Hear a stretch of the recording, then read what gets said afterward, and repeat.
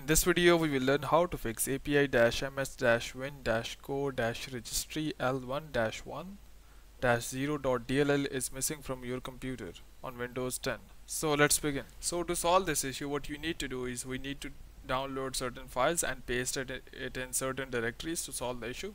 So I would paste this link in the description. You need to download the 32-bit file as well as the 64-bit file and make sure that the versions are the same. So we have these versions are the same. First we would download the 32-bit file and the download will start shortly. So here we are. Now once the download of 32-bit file is complete, go back and download the 64-bit file now of the same version. Meanwhile the download is starting, we need to check what kind of system we have. Either it is 32-bit or 64-bit. So to check that, just go to your file explorer or this PC. So here we have this PC, right click it and click on properties. And here against the system type you can see what kind of system we have. So I have 64-bit operating system. So in this video we will solve the problem for 32-bit as well as 64-bit. So we have successfully downloaded both the files. In the compressed section you can see here. So this is 32-bit, this is 64-bit. We will extract both the files here. So extracting these files.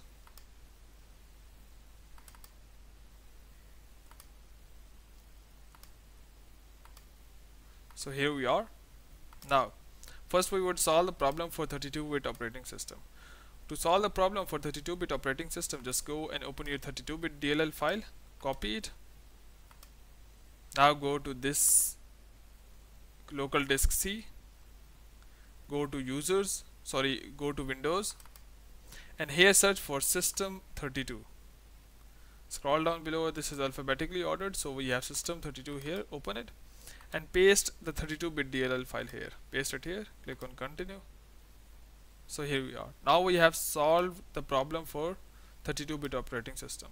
Now we would solve the problem for 64-bit operating system.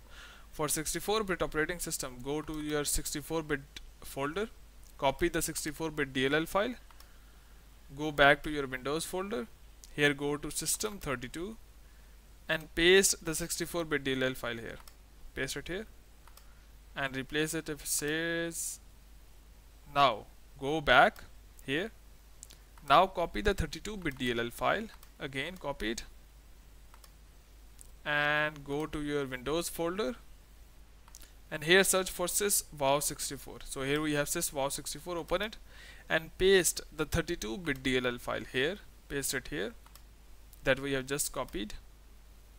So here we are. Now restart your PC and hope the problem will be solved. I would paste all the instructions in the description if it is confusing, as well as the download link.